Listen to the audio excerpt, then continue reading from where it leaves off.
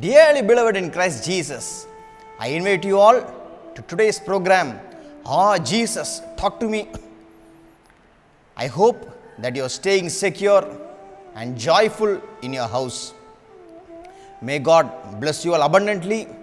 May the word that I bring to you today bring you fruit in your life, not 30-fold, 60-fold, but 100-fold.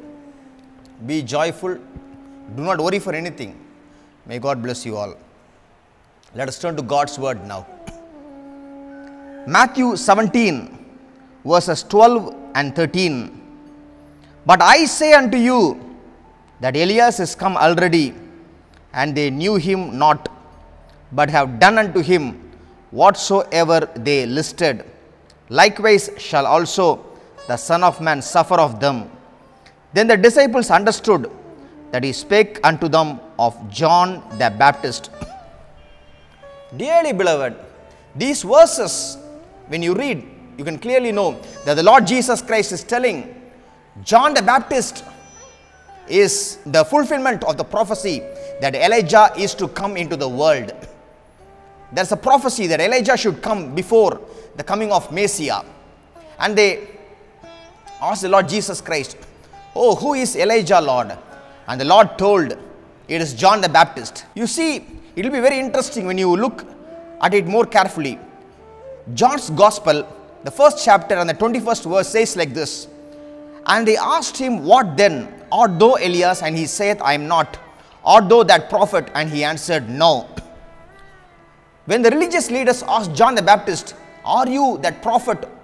He told, "No." "Are you Elijah?" He told, "No, I am not Elijah."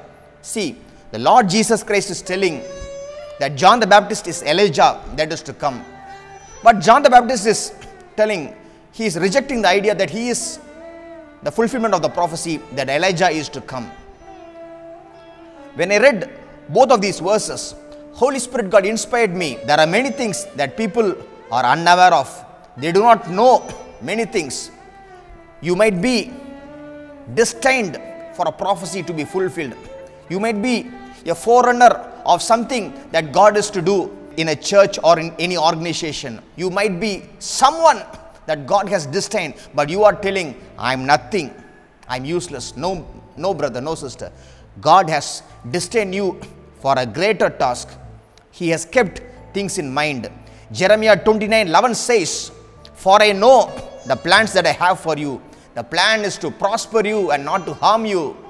God knows the plan, but if you want to know the plan for your life, you have to ask him, like how Rebecca asked the Lord.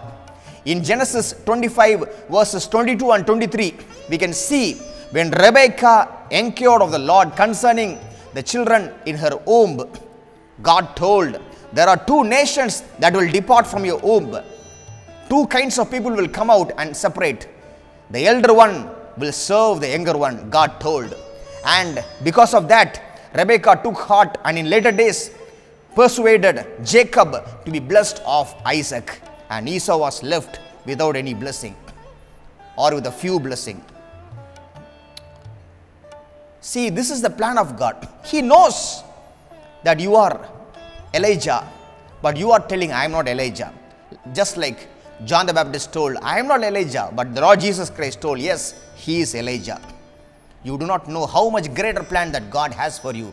The plan he has for you is greater, is bigger than how is so greater. You are thinking you are nothing, but God is telling, "I have a great plan for you. I have a great purpose in your life." So take heart and be blessed, and let us pray now. Lord Jesus Christ, we come into your precious throne. I have told these people what John the Baptist told about him and what the Lord Jesus Christ told about John the Baptist. He was a fulfillment of the prophecy that Elijah is to come into the world. He was a forerunner of Messiah. Hallelujah. He did not recognize it, Lord. But if he could have inquired of the Lord, he could have revealed it to him.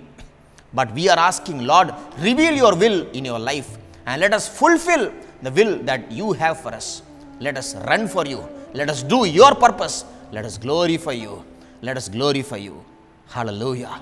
Lord, bless every one of them and protect them. We thank you for hearing and answering the prayer. We ask this, all these things, in the precious name of our Lord and Savior Jesus Christ. O Heavenly Father. Amen. Amen.